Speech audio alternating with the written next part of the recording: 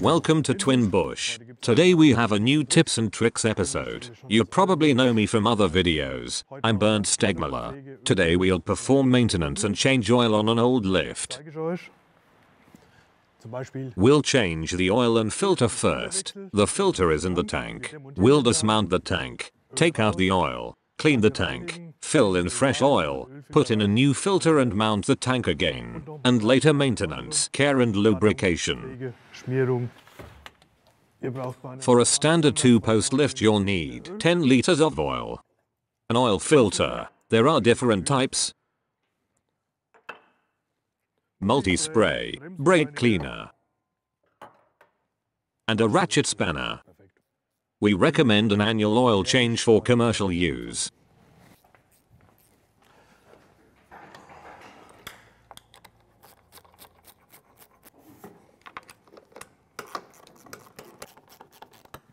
While unbolting the last 2 bolts, a second person's help is enough to take off the tank.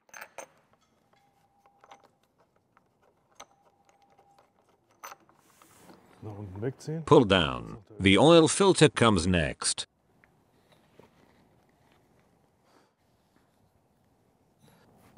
Some residues still spill out of the oil filter and return pipe.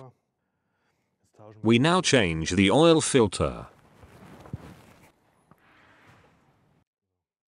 A few more residues spill out while unscrewing the filter. There's some oil left in the intake pipe.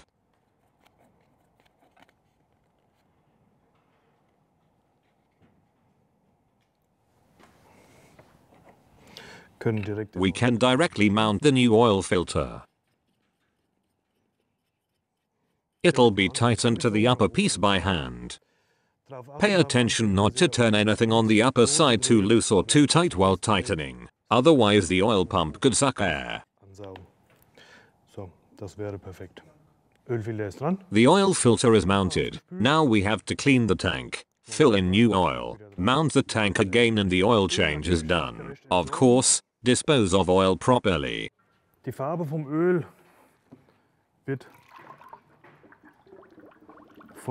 The oil's color will be darker depending on the use.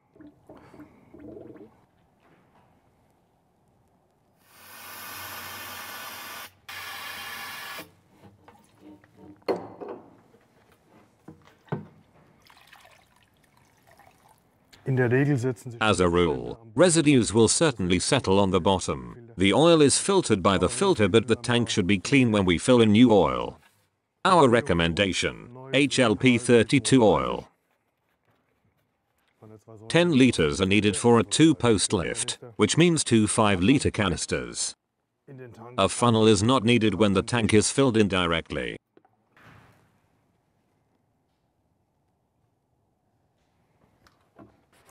The 10 liters are in. We can mount the tank again. The filling opening of the tank can be turned to any side you want, whichever is more convenient. Hold steady, set in the first 2 bolts.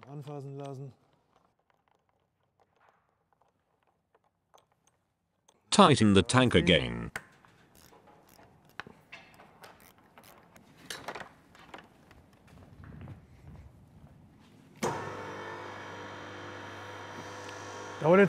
It'll take a moment now. Oil is being sucked. The lift goes up. Lift up to the top. Bring it down again. Then the system is vented.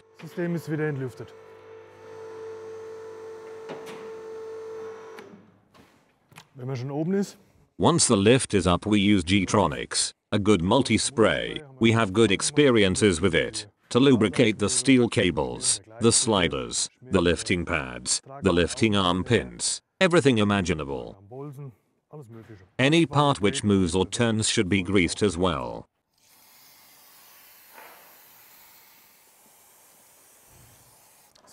Repeat this step when the lift is lowered. Every inch of the steel cables will be lubricated then.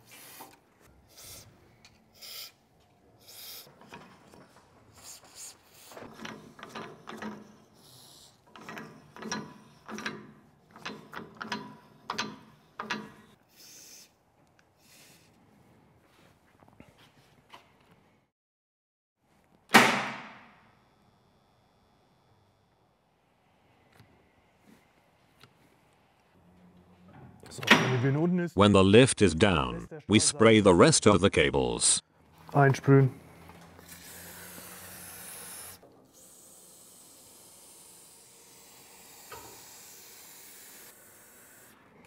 Good.